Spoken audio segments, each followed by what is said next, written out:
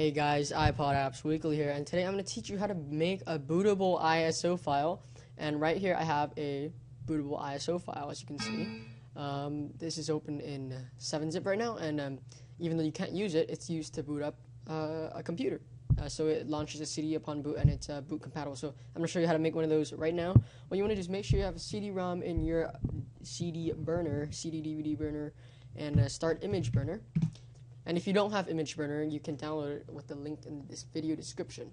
Okay, so once you get to this screen, you're going to click Write Image, File to Disk, and you're going to choose the file, which is right here.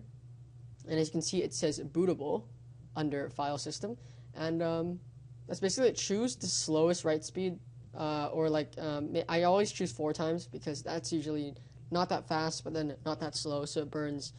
It's more accurate that way. So just go ahead and you can click verify if you want, but just go ahead and hit this giant button over here, and it will start the burning.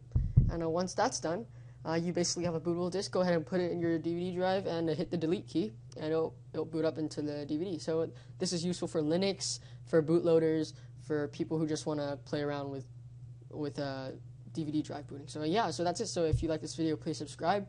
If you have any questions, put it in the comments below. Thanks.